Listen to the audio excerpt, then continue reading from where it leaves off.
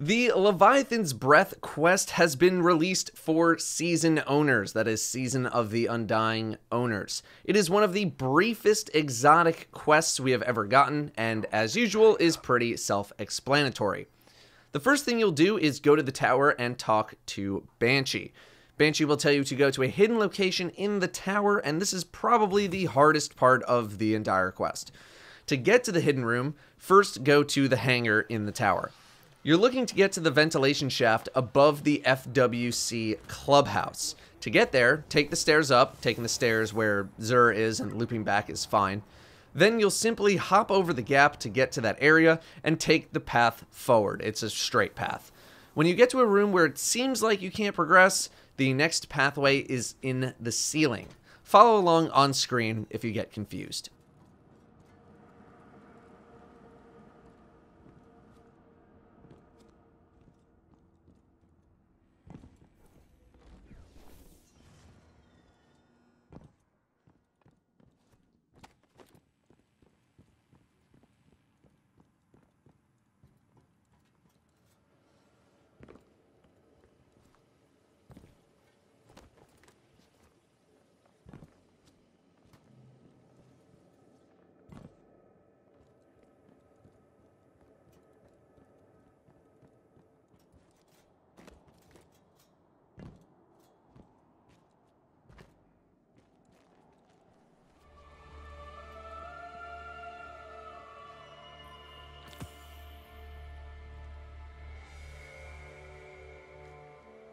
Next, you'll talk to Banshee again, who will tell you that you need to do some safe cracking.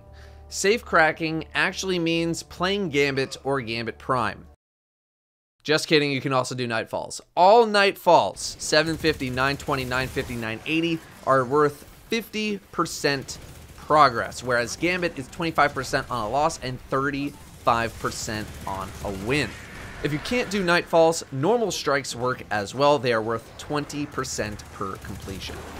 After that step is done, you'll need precision bow kills on Vex or Cabal. You will need 75 total. I do not suggest trying to kill Vex with precision bow shots, as it's just really annoying, so head to the Leviathan and kill all the Cabal that you want.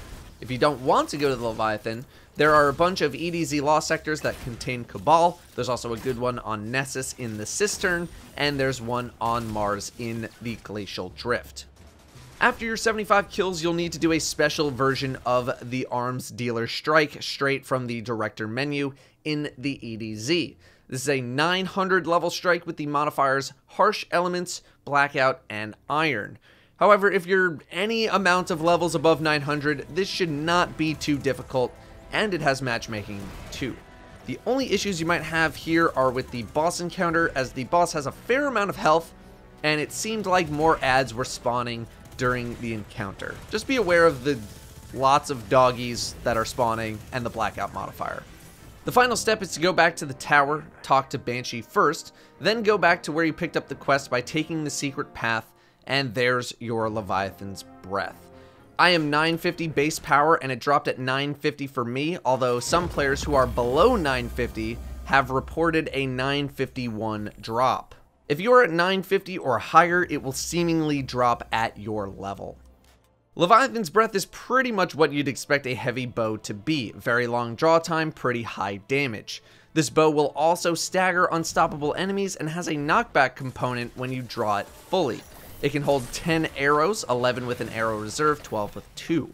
It unsurprisingly one-shots in PvP.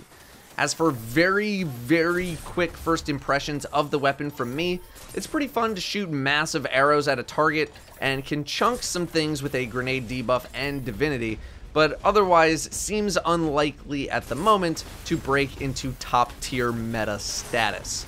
It seems tough to recommend when Mountaintop can deliver somewhat equivalent damage, although the bow is much easier to get. Izanagi's Burden is still probably going to take your exotic slot if you need big burst damage, and hand cannons can stagger unstoppable enemies with a single shot, but at least Leviathan's Breath has unstoppable built right in. Anyway, that's it for Leviathan's Breath. Thank you very much for watching. I'll see you next time.